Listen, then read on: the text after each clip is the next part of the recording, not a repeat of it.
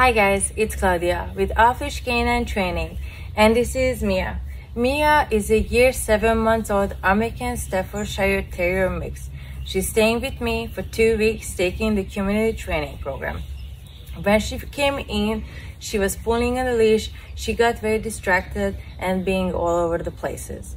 Her owner said she was pulling a lot and she was pushing a little bit in being over friendly towards other people and other dogs wherever they went.